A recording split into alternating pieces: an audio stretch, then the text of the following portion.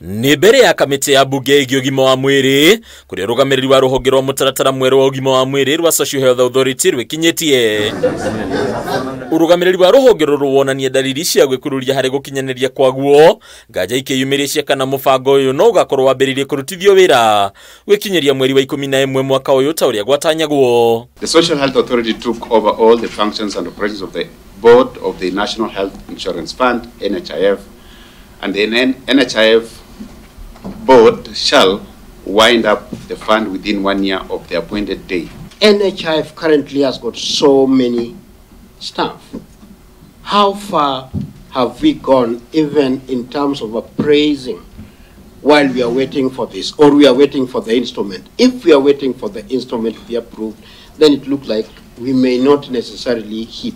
Kũringana na ũrũgamĩrĩri wa ministry ya ũgima wa mwĩrĩ kwĩtũkĩra mwandĩki mũkaru motungata-inĩ ma ũrigitani ndagĩtarĩ Harĩ Kimtai, mũtaratara wa kwandĩka aruti a wĩra SHA ũgũtabanio kuma kũrĩ aruti a wĩra arĩa marĩ rũhonge-inĩ rwa NHIF, ciũria ikĩyumĩria cia ũrĩa ũndũ ũyũ gũkinyanĩrio na kũrĩ aruti a wĩra arĩa matakuona mĩeke ma kũhirwo. The HR instruments were completed in April and they were submitted.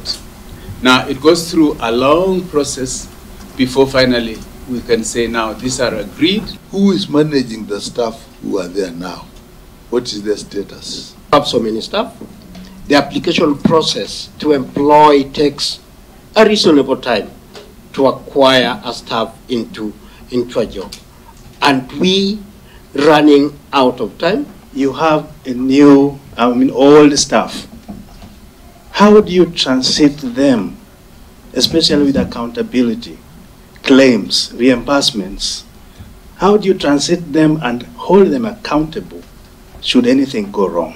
Kũringana na rũhonge rwa SHA, rungu rwa mũikarĩri gĩtĩ ndagĩtarĩ Timothy Olwenyi, thĩna ũngĩũrio makũrĩire maitho nĩ macira marĩa makoretwo mandĩkithĩtio magoti-inĩ marĩa onamo macũngĩrĩirie gwĩkururia harĩ gũkinyanĩria ũyũ. We do agree that the position we find ourselves is complex, and it is complex out of necessity purely because of the critical nature of the functions that NHIF performed that are being transferred to SHA. It was not possible for us to switch off and switch on, and we needed a transition period, and that's what advised the aspect of having the transition committee. We will not meet any of these targets.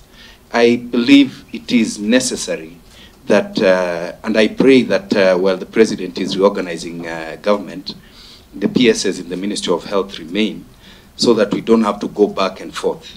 Thĩna ũngĩ mũnene nĩ wagi wa kĩgĩna KIIGANU kũrĩa kĩgĩna kĩa mabilioni ma mbeca kĩrĩa gĩathukĩirwo rũhonge rũrũ kĩnyihĩtio kumana na mũbango ũnyihia wa mahũthĩro ma thirikari, ũndũ rĩu ũtigĩte kwambĩrĩria kwa motungata maya ũgwati-inĩ.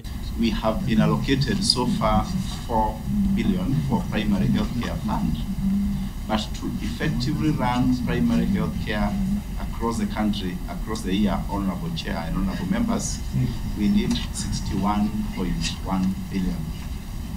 Honorable Chair, Honorable Members, we have been allocated 2 billion, but to run emergency, critical and chronic illness fund across the year, we need 48.7 billion. Rugite tera rũhonge rũrũ rugite rũkoretwo rũgĩkinyũkia makinya matiganĩte kwĩtũkĩra waranĩria na wabici ya mũnene wa watho, ũndũ rĩa mbunge monekire kwaga kũiganĩra naguo. Handũ-inĩ ya KAMITI TV, rĩtwa rĩakwa nĩ Mbataro wa Mwangi.